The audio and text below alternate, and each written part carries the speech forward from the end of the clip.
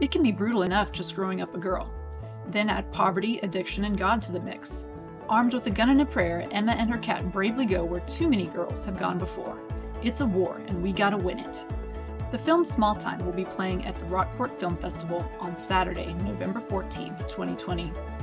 We will be discussing Small Time with the film's writer, director, co-producer, DP, and co-editor, Niav Conty. Conty's films span darkly humorous investigations of the transgressive and taboo, intimate and troubling coming-of-age portraits, acutely contemporary sci-fi, and cutting-edge machinima. She is an active freelance director, cinematographer, screenwriter, and editor in New York City. Hi, Niav. Thanks for joining us today. Thank you for having me. Right, absolutely. I'm excited about your film Small Time that is showing at the Rockport Film Festival this year. It's great that you submitted. Where you are from, right now, you're in Pennsylvania during this time. Thanks for tuning in from Pennsylvania, but you're originally from New York, correct? Yeah, I generally live in New York, but I'm out in Pennsylvania currently, and that's where we shot the entirety of the film as well. Perfect. Yeah, I can definitely see that from some of the from the nature scenes. It definitely seems like a Pennsylvania setting. So the story of is about a young girl who almost has kind of had like a series of unfortunate events happen in her life all at the same time. She's living with her grandfather because her mom is an addict. Her grandfather dies, and then she goes to live with her mom. And then just that doesn't work out. I won't ruin it for everyone, but it portrays her interaction with that lifestyle and that she's kind of thrusted into. I love the use of humor that you have interspersed with the serious moments throughout the film. Is this a genre that you typically seek out and when you're deciding a storyline? I'm so glad that you mentioned the humor, because for me it's like an essential part of this film working. And generally people don't like talk about the humor in it, which I think is very clearly there, but it's a subtle humor. It's not a ha-ha humor at all. Right. And it's like sort of provides a counterbalance to the very dark film that it is. This kind of awkward, dark humor inserted throughout to help us through. Yes. And, for me, that's very realistic. You have to bring humor to handle the hardest situations, and that's what the character does in her own way, and it's kind of her way of getting through.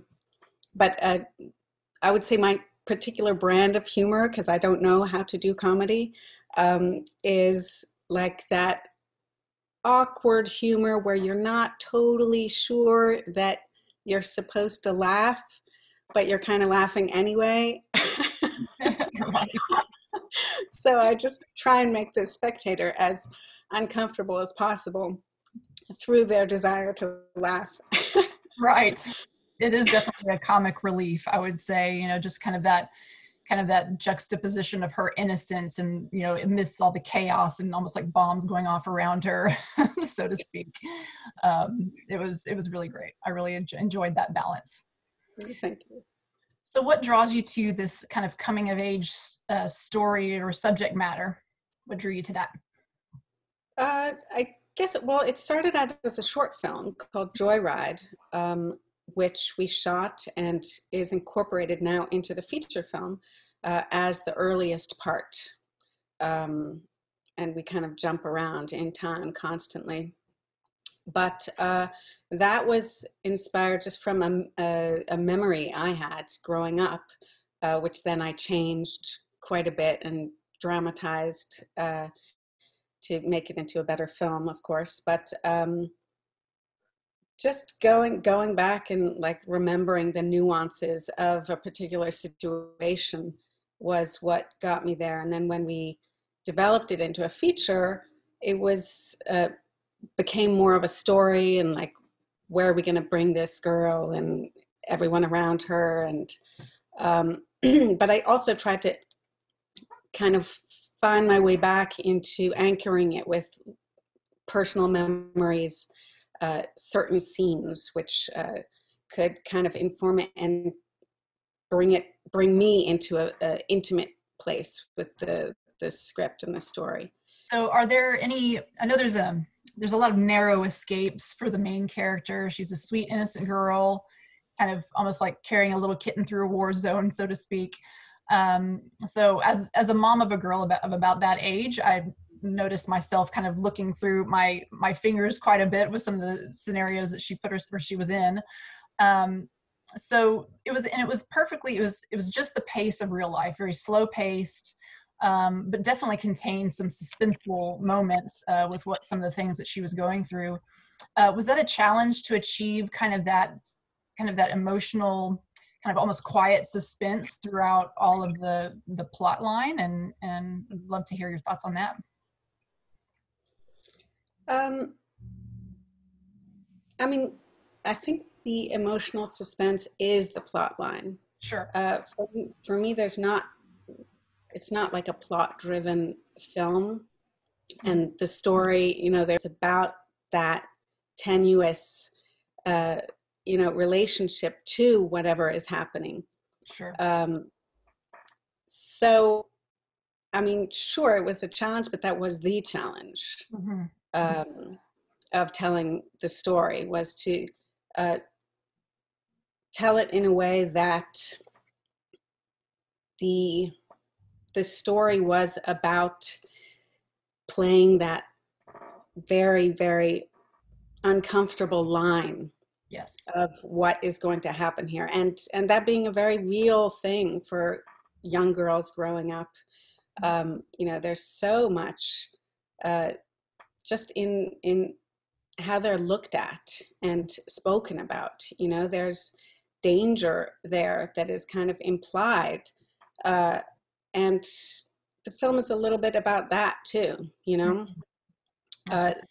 So that was in every scene in its own little way, Mm-hmm. Definitely. I definitely saw that and felt it.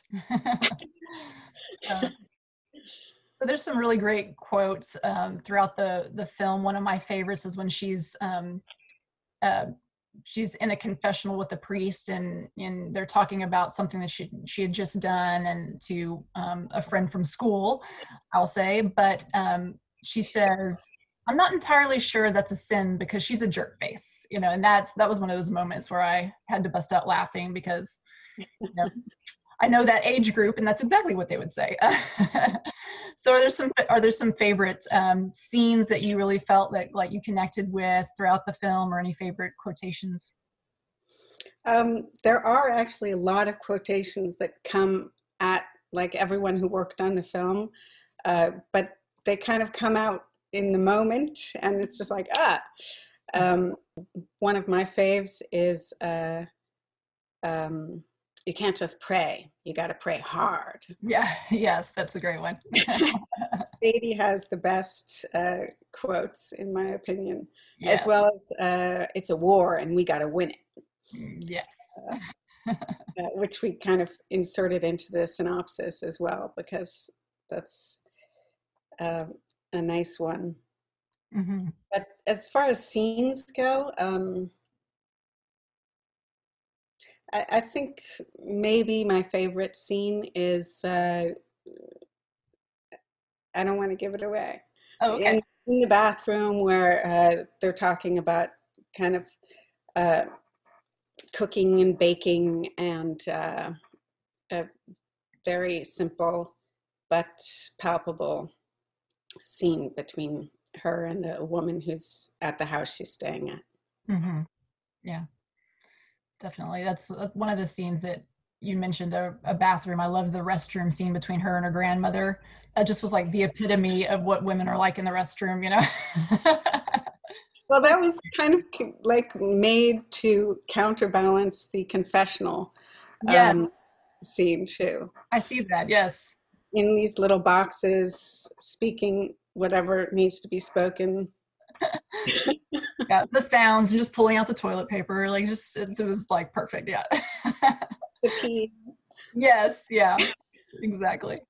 The sounds of all of it. So, do you have anything that I haven't mentioned, maybe, that are lesser known things about the film that you'd love to draw to the viewer? I guess just that this was Audrey Grace Marshall, who's the star. Yes. And an amazingly talented He was amazing girl. This was her Joyride, the short, and thus the first part of this feature, sort of first exploration of what acting is and what a set is. Like, she arrived so green, it was amazing. Mm-hmm. And then throughout, she kind of embraced what acting is. It was just so beautiful to watch. And in each part, she grew up between, she was, I think, 7 in part 1, and then part 2 she was maybe 8.5, and then part 3 9 something. And so as she matured and her acting matured, it was really interesting to see how she approached different scenes in different ways, as she got older. And now she's a rockin' actress who's she's coming out in a HBO The Flight Attendant, I think, series next month. I think it's coming out, and she's got a recurring role. She's been in quite a few features. Like, she's doing great. But this was like her discovery project. And the one funny thing I can say about Audrey is that originally in the script I had, because she's spends so much time with foul-mouthed people, I had given her a couple of choice swear words to say here and there at moments, because it seems normal that she would use those words as well. But Audrey refused categorically to swear.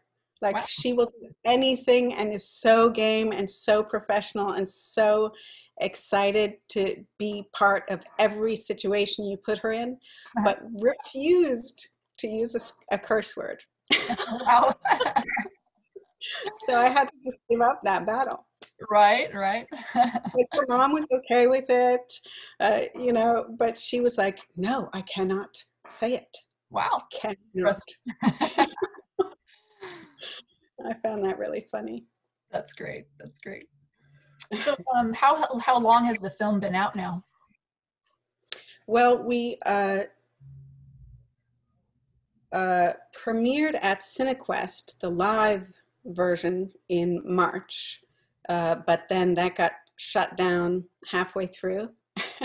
Right. So then we went to the online version of CineQuest, which was just last month.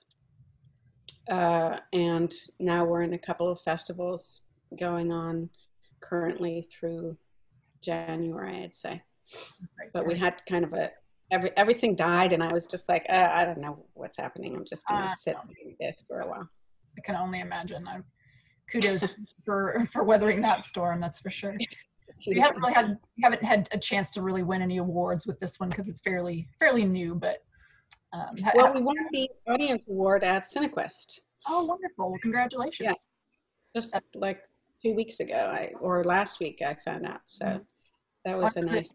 Yeah, I know that Rockport, the film festival folks, recommended that we talk to you because it's definitely one of their favorites. So I'm sure more awards are to come. From I hope. I don't have the inside scoop on anything, so just to let you know, I don't know. But anyway, well, thank you so much, Niav, for joining us today, and I wish you the best, all the best in Pennsylvania and New York, where you're from. I hope everything continues to go in a positive direction. Take care. Thank you. Thank you. Bye.